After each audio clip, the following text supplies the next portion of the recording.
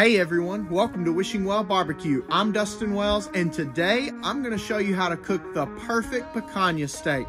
Let's do it.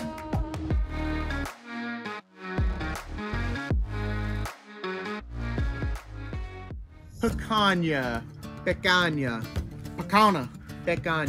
Oh, okay, it's picanha, right? Yes, picanha. Picanha steak, also known as top sirloin cap, is such an amazing steak and it's so underrated. I never really see it here in Kentucky, but I got sent this 2.5 pound USDA prime picanha from Porter and York. So a couple of things to note, that there are so many different ways that you can cook picanha steak. One of them being that you can put it on a skewer and you can slice it like they do in the Brazilian restaurants. That's kind of a traditional way of doing it. You can also slice it into steaks, which is what we're gonna do today. And you can also just cook it whole. Hey, I'm ready to get this thing ready for the smoker, so let's do it. So this is it, my USDA prime picanha steak or top sirloin steak.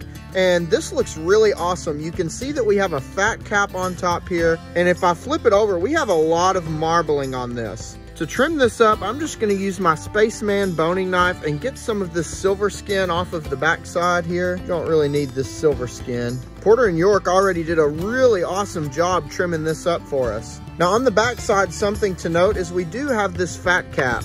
If your fat cap is super thick, you may wanna trim that down a little bit. We have some fat missing right here, but hey, that's gonna be okay. This is a pretty good thickness that we have here, about 1/4 to 1/2 inch. That's gonna render down and hit our coals later and give us a really awesome product. Something really important to note is which direction the grain is running. Like I said earlier, there's a lot of different ways that we can cook this. We're gonna actually cut this down into steaks. So as we cut this into steaks, we wanna make sure that we go with the grain so that on our finished product, whenever we slice, we're slicing against the grain. If you are gonna skewer this up, you would want to cut against the grain. That way, when you shave it off with that knife, you would be cutting against the grain. Regardless of how you choose to cut this, you just wanna make sure that the end product is being sliced against the grain for ultimate tenderness. For our steak style, you can see that our grain is running this way, so we're just gonna cut with it. And I'm gonna cut these into about, I don't know, 1.25 inch steaks or so. Slice into this right here.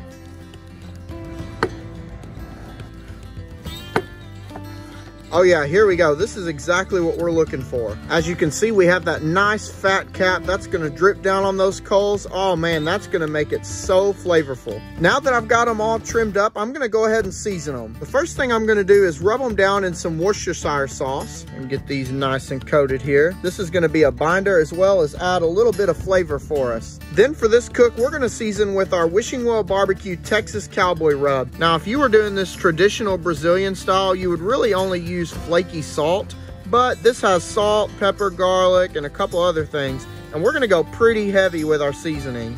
Flip it over and do the same thing to the other side. Oh yeah, this is exactly what I'm going for. Now that I've got my picanha steaks all seasoned up, I'm gonna go ahead and let them hang out right here on the cutting board so they can sweat in some of that seasoning while we get our pit fired up, so let's do it. Today, I'm going to be cooking on my Oklahoma Joe Bronco drum smoker. To get it going, I'm gonna fill my charcoal basket up with lump charcoal and get it fired up with my propane torch. Once I get the coals going, I'm gonna add 3 chunks of hickory and I'm gonna put the grill grate on the lowest setting on the smoker. All right, we've got our grill fired up here and it is sitting at about 370 degrees right here at grate level. So we're ready to put our steaks on. This right here looks amazing. I am gonna take my ThermoPro TP27 and I'm gonna get right here in the very center of the steak because I wanna cook this steak to a perfect medium rare.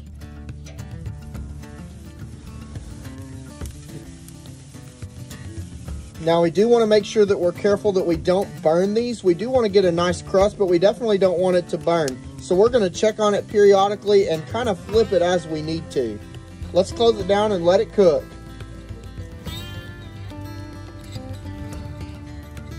I've actually got my drum smoker open so that way I can get a lot of oxygen to those coals and that way those flames will kind of shoot up and kiss the meat That's gonna give it such an amazing flavor. Definitely starting to get some flare up on the grill. I'm gonna go ahead and flip these so that I have some even cooking happening. Put this one right here. You could totally do this on like a regular charcoal grill. I just wanted to use my Oklahoma Joe Bronco for this. I haven't honestly done any super hot sears on it, so I really just wanted to see how it would do. And so far, it's doing a really awesome job. I can tell you that that fat right there is starting to render because it's dripping down on those coals.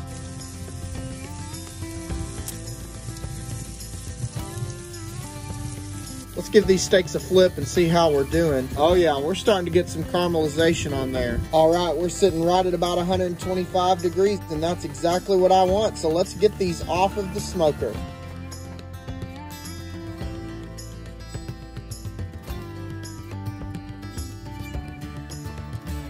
Man, oh man, I tell you what, these picanha steaks look and smell absolutely delicious. I can tell you that the Oklahoma Joe Bronco has definitely done its job today. Well, you know what time it is. I've got to slice into this and take a bite. But before I do, let's talk about what we did to get here. I got these 2.5 pound prime picanhas from Porter and York. And I didn't have to do much trimming. I just took off some of that extra silver skin and made sure that the fat cap wasn't too thick. For today's cook, I wanted to make them into individual steaks, so I sliced them with the grain about 1.5 inches thick. To season them, I rubbed them down in some Worcestershire sauce as a binder and then added my Wishing Well BBQ Texas Cowboy rub. We put them on the Oklahoma Joe Bronco without the deflector plate, that way we could get a nice char. And we also put the grate down on the lowest setting so it could be right over the coals. We grilled these steaks off until they reached an internal temperature of 125 degrees. We brought them over here to the cutting board to let them rest, and now here we are. And you know what time it is. Let's slice into it and see how we did. This right here looks so good. Look at all the juice that we have. I mean, we have so much juice, and this is from those picanhas resting. They have a lot of moisture inside. Let's go ahead and take a couple of slices. Now remember, this is against the grain, which is exactly what we want. I'm not gonna cut them too thick. Oh, look at that. Perfect medium rare and so tender. Look at that, just pulls right apart. Whew, that is it. I cannot wait any longer. You know I gotta take a bite of this. Hey, cheers to you, cheers to a good cook. Let's take a bite. I'm not gonna lie to you, that is probably one of the most tender steaks that I've ever had. And the flavor is so good. Look how tender this is for real. I mean, it just pulls apart. This honestly gives ribeye a run for its money. I'm telling you, mop up some of those juices. That's where the flavor is.